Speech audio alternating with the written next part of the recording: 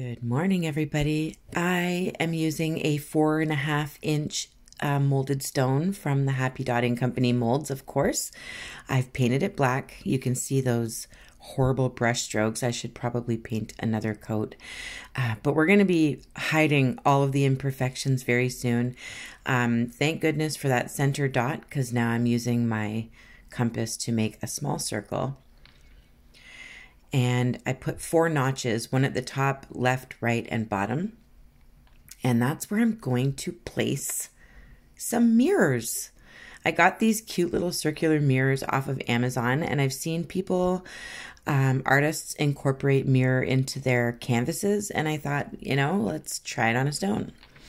So I've put these notches, I define them a little bit better for you there, where I want the mirror to be, but I've got to stencil it on there or draw around it so I know where I have to place them later on, because we're not putting these on here until the very end, until it's been resined even. So yeah, so I've got to draw around where I want all my little mirrors to go as I'm creating this colorful mandala.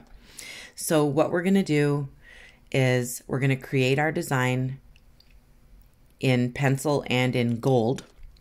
Then we're going to erase all the pencil, and then we're going to fix it all up, clean it up, do some cleanup, you know me.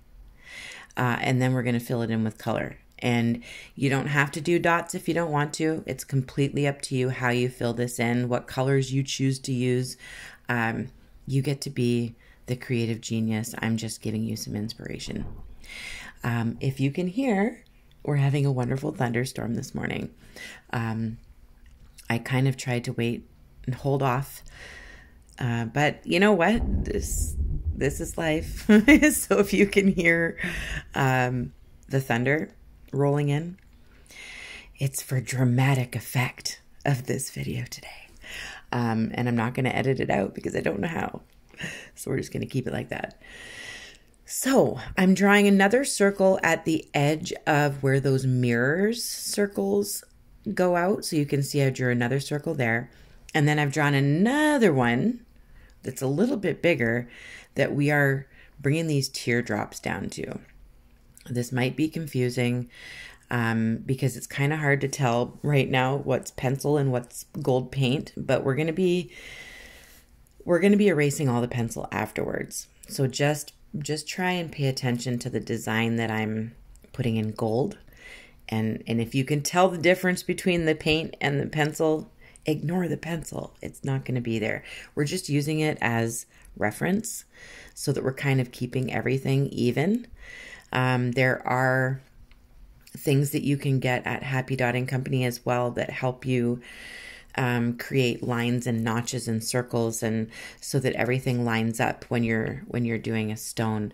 I do have some of those, but they're packed right now because good news, Rachel's moving for the 3rd time in 5 months.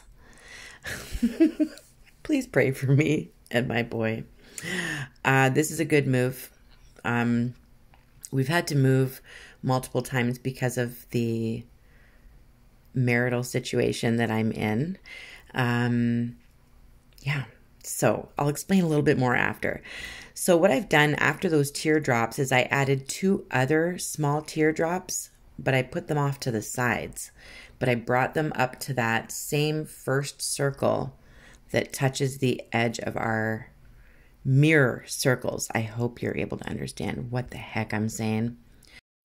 I do not know why I edited out it, but there's something missing here. You guys didn't even see me add those 2 little loops beside the teardrops. But that's what I've done. I've added 2 more little loops, which go up to that first circle that I penciled on there. And now I'm adding dots between those bigger dots, and now I'm walking dots up around this circle where the mirrors are going to sit. So it's kind of like a frame for the little mirror. If you hear anything else that's strange, like buzzing. That's my dryer. I'm trying to be very productive this morning because I have a lot to do. So I've let this dry a little bit so that you can kind of see what I'm talking about. We've got little dotted frames for our mirrors. The mirrors are filthy because of my fingerprints, but yeah, you know what I'm trying to do.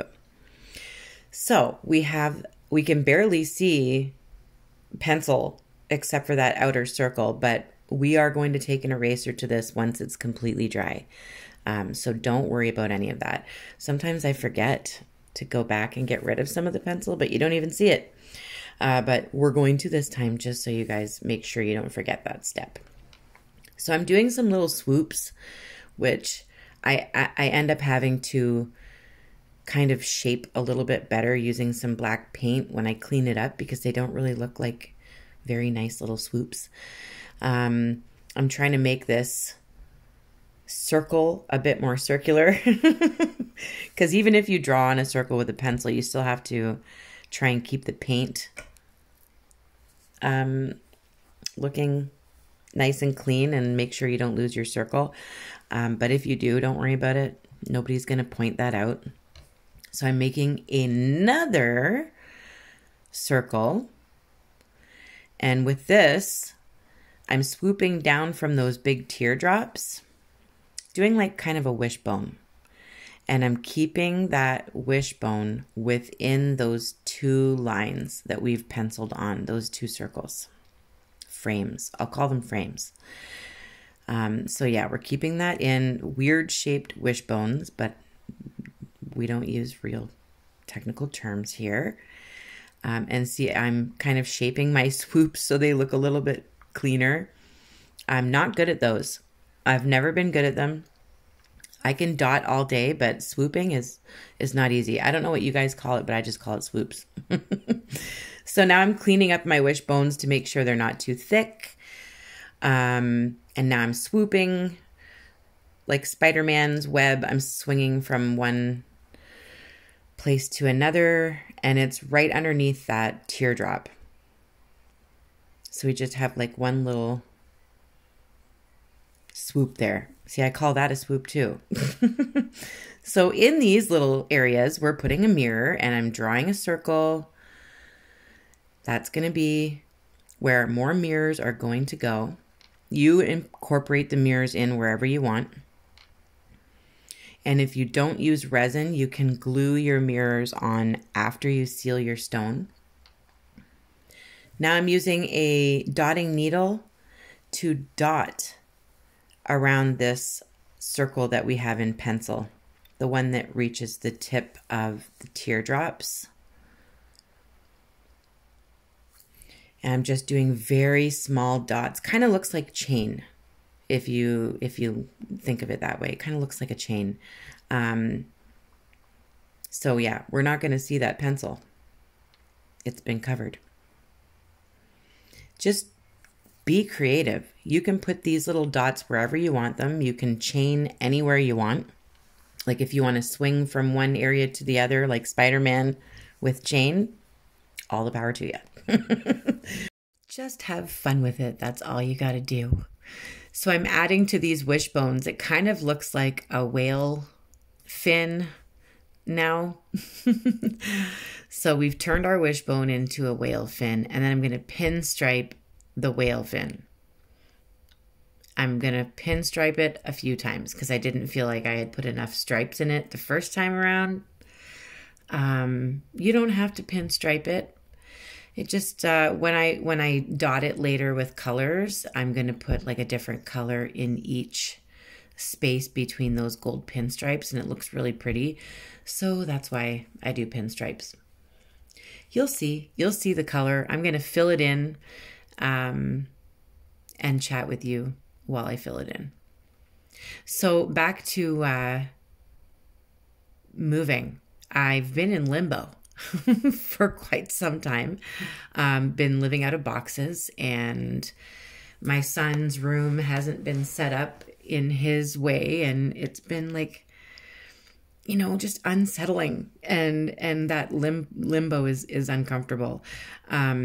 So August 1st, we're moving again. I'm very excited. My son is so over the moon. He's already planned out where he's going to put things in his room, even though he doesn't even know what his room looks like. He's already got it planned out, and he's thinking positive, and he's counting the days down, and it just melts my heart. It makes me feel like there's light at the end of the tunnel, which, you know, there has to be, right? There has to be. Things can't always be horrifying. They can't be. So I've added underneath where those mirrors are going to be, I've added 3 little petals, and I'm just kind of thinning out the gold right now. But I've just kind of done 3 evenly sized petals the best I could to fill in some more space.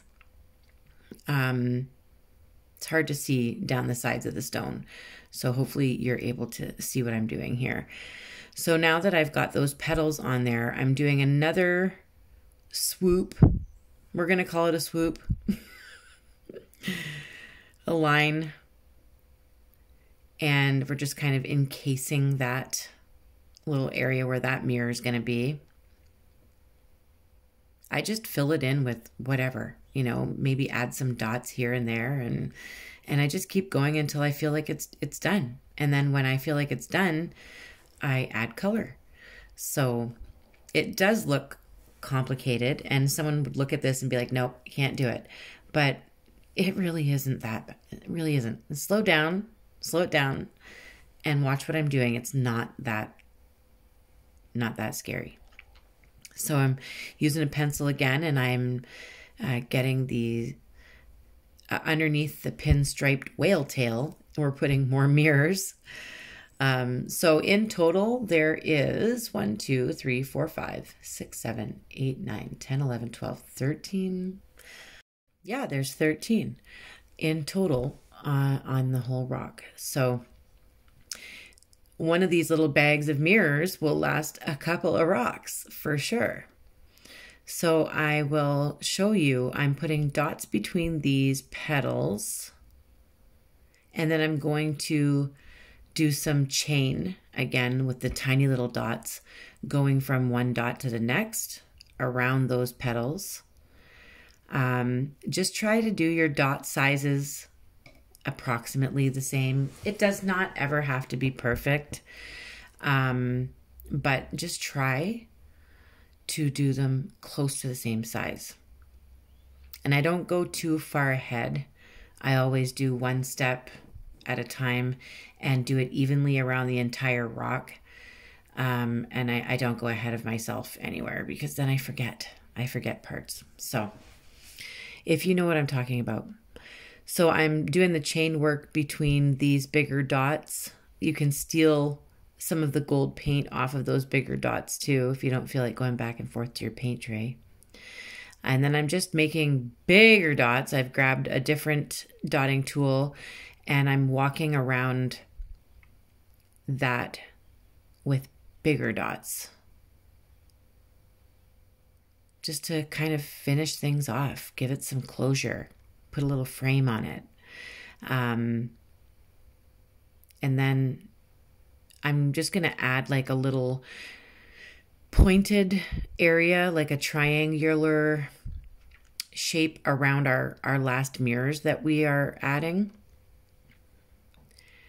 And then we're done. We can clean it up, take some black and clean up any areas, take the eraser, make sure you wait till all of your black and gold paint is completely dry.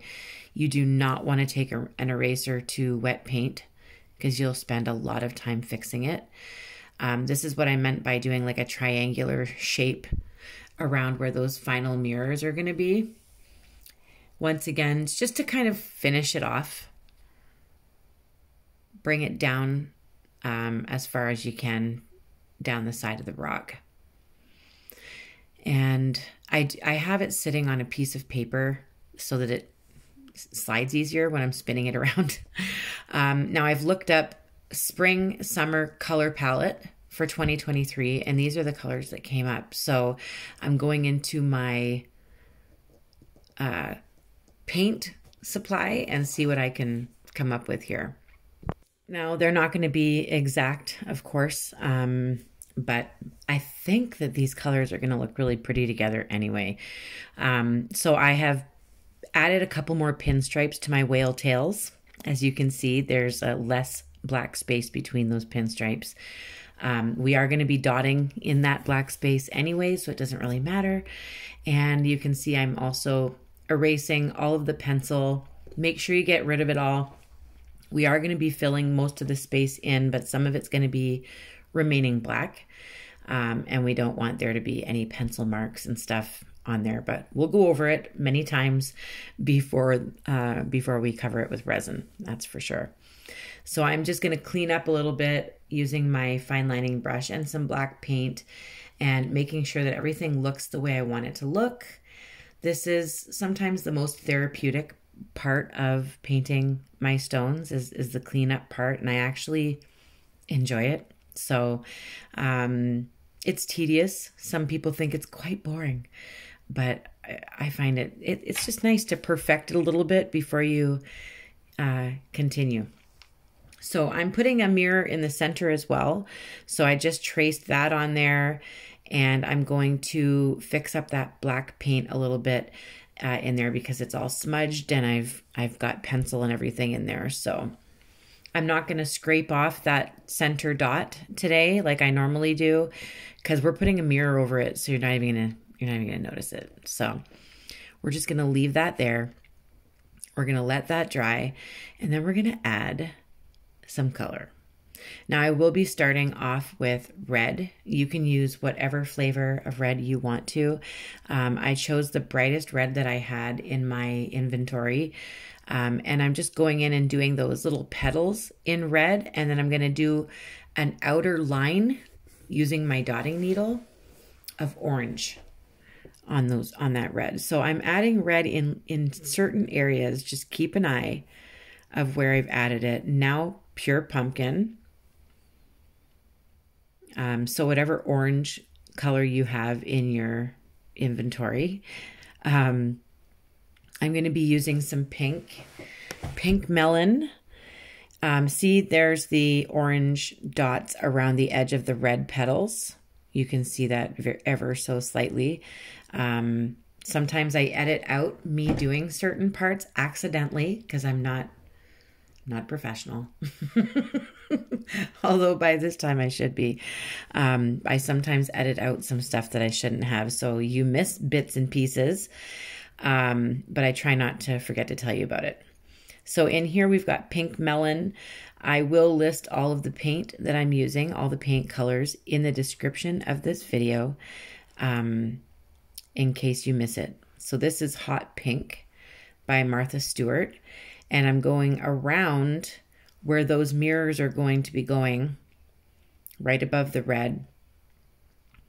I'm also going to add a little bit on the tips of those right here, those teardrops that have already been colored in.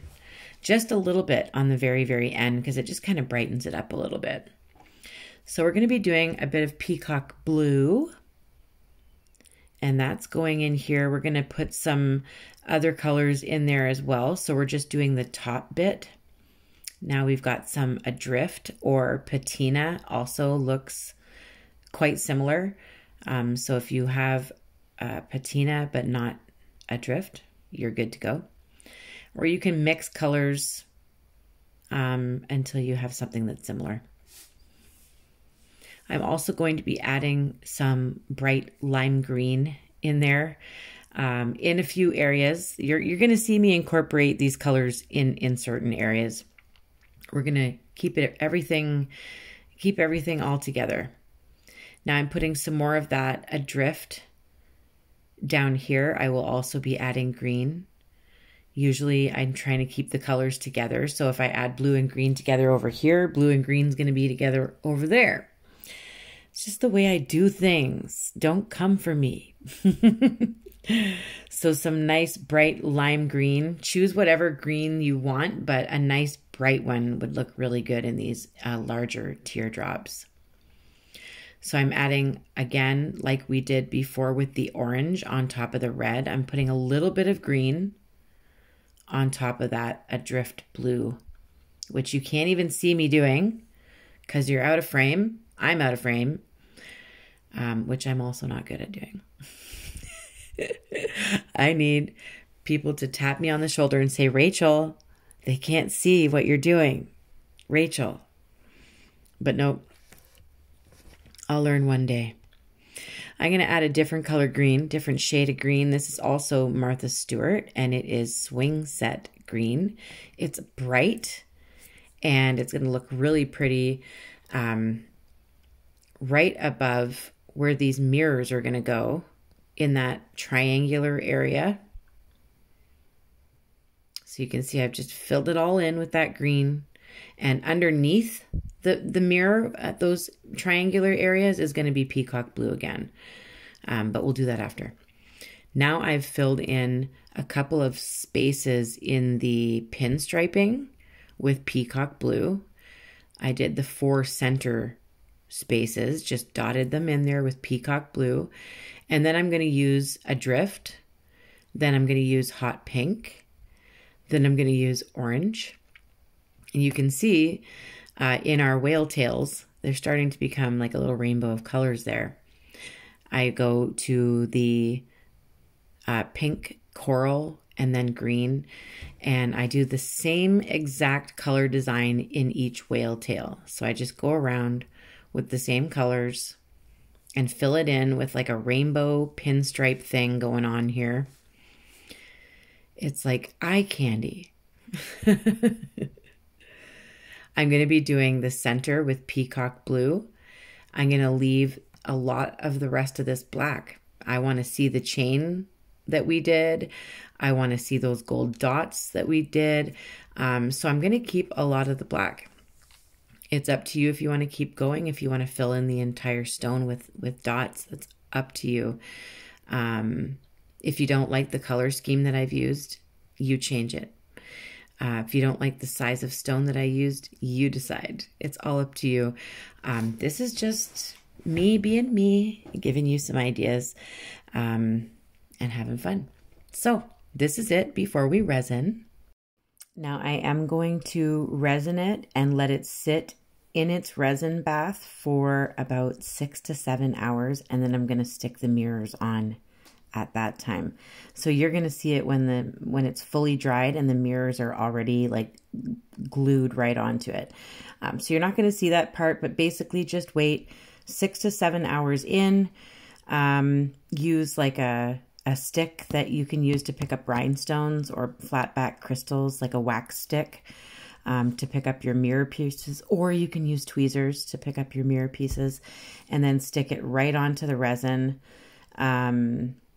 And then it'll glue there. It'll just stay there. So you're going to see it in a few minutes, all sparkly and shiny.